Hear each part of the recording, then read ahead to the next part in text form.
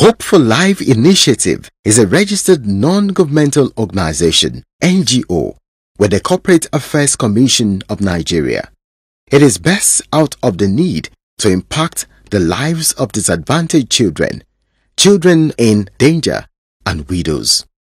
To assist children and widows who are disadvantaged and in crisis situations, reduce illiteracy rates in the communities we work with, an increased income earning opportunities, and improve health care for widows through workshops and seminars.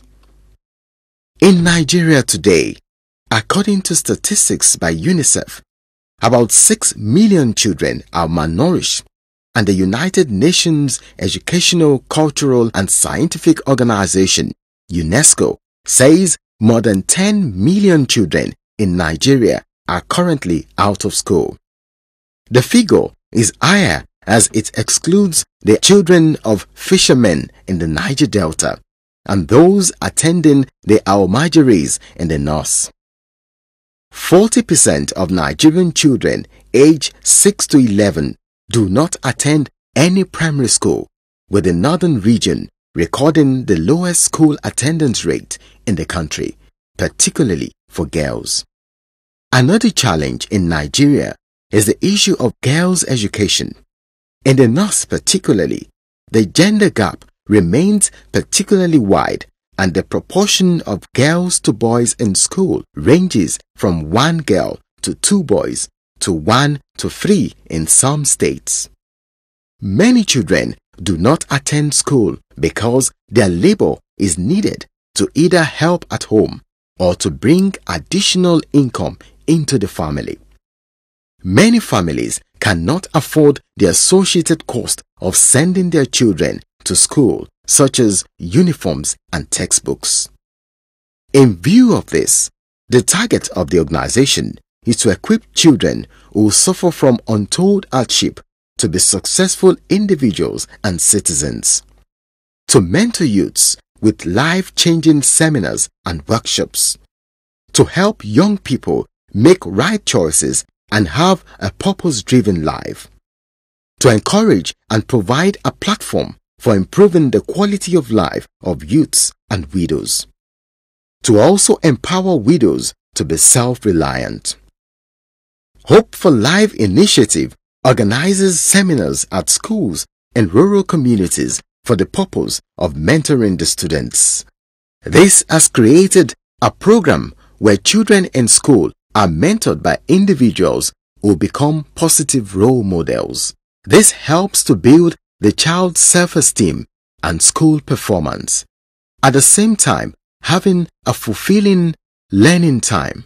Selected mentors, on the other hand, experience a sense of discovery and enjoyment as they see the world of possibilities open up for the children.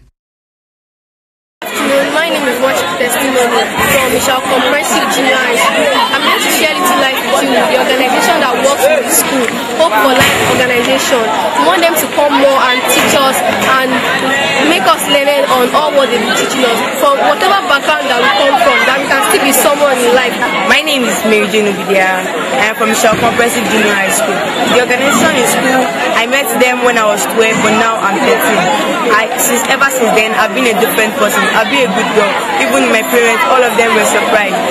And also, the organization taught me about my behavior, about behaving good, about our careers, and it does not determine from where we are brought up. Even though we are from the poor, we can still live a better life. We can still focus on what we want to be. The girl, I'm from Michelle Comprehensive Junior High School. I want to talk about the organization that works with our school, and the organization helped me a lot. When I was 14, I was a very stubborn girl, but now after meeting with the organization, I was a very serious girl. I am Mr. Adetimilen Adedeji, the principal of Michelle Comprehensive Junior High School, Ikorodu. We have been interacting for over years, and this interaction has benefited my students. They have gains that will be the leaders of tomorrow. We are in the rural setting. My students, they now know the benefit of interacting with other people outside their domain. Most of them have been yearning that they want to be this, they want to be that, and some of them, they don't know that the sky is the limit, but right now they are always wanting to move higher. I'm a member of the HopeForLife initiative, an NGO, non-governmental organization, and I've learned a lot positively. It has impacted my life positively. It taught me how to go about my daily life, my social life, my academic life, how to face challenges and difficulties, how to overcome challenges when you're having problems, what you have to do, and it taught me morals. And I'm also a member of HopeForLife initiative.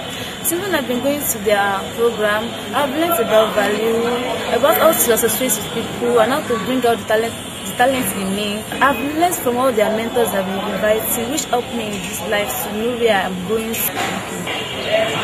My name is Odi Ekmeyemi. I'm a bona fide student of Iron Boys High School. I'm a member of the HopeForLife initiative.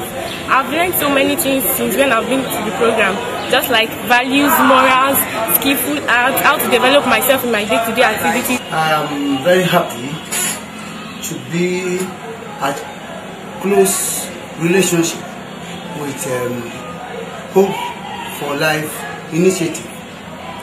It's a non-governmental organization that has been coming forward to change the life of our children and tailor them in a positive life and to choose a good career.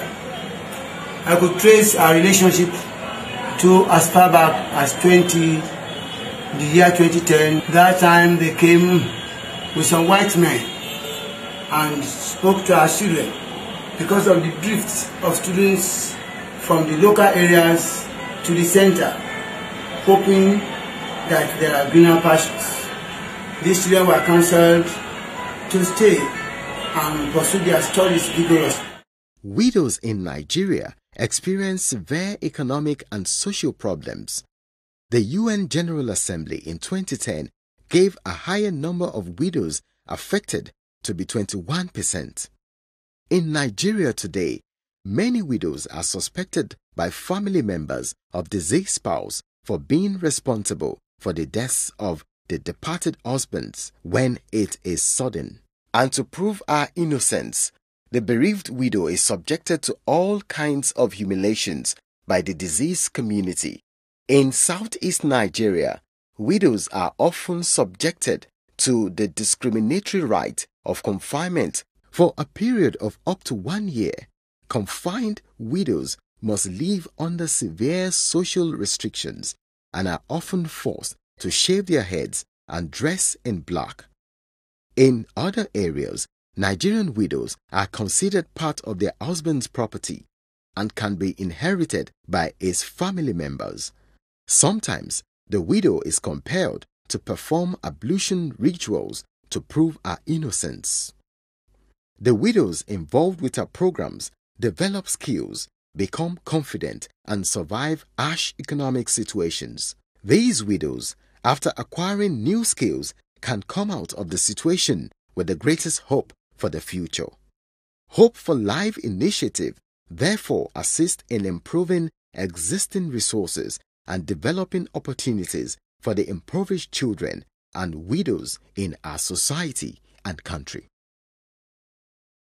Mo dúpẹ́ lọ́wọ́ àwọn organization yìí, wọ́n fún mi ní Coca-Cola, tọ́mọ́dẹ̀ tí wọ́n náà wọ́n fún mi ní Dromi, àwọn car minerals, everything. Mo dúpẹ́ lọ́wọ́ wọn ṣe gidigidi lórí ayé wa. Wípé mo ń tajà yẹn, mo ń rí ìdá, mo ń jẹ́ bẹ́ẹ̀ mo rí mú bẹ́ẹ̀, mo fi ń rán ọmọ lọ sílé ìwé. Wọ́n ṣe gan lọ́wọ́, mo dúpẹ́ lọ́wọ́ wọn, Ọlọ́run máa ràn wọ́n lọ́wọ́. Dúpẹ́ lọ́wọ́ àwọn association yìí, wọ́n gbé kóòkì fún wa, wọ́n ràn mí lọ́wọ́. Nínú kóòkì yẹn, mo ń rí ìkà, mo fi ń rán ọmọ mi lọ sí school. Mo dúpẹ́ lọ́wọ́ ilé-iṣẹ́ wọn a máa gbòòrò sí o, wọn ò ní rí ibi àkóbá o àdábá ò ní wọ ní iṣẹ́ wọn o.